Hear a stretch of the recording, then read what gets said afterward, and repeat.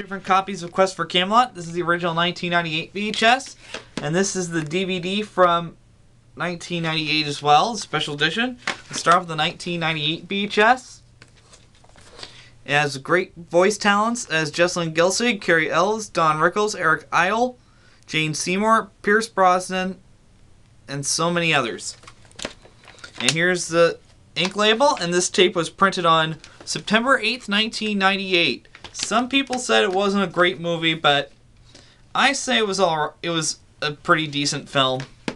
Next, we have the Quest for Camelot DVD, and it has the special features, 3 new documentaries, How It's Done, The Voices of Camelot, and the Dragon Song, a Steve Perry music video, I Stand Alone. Let's take a look at the disc, and this is special features.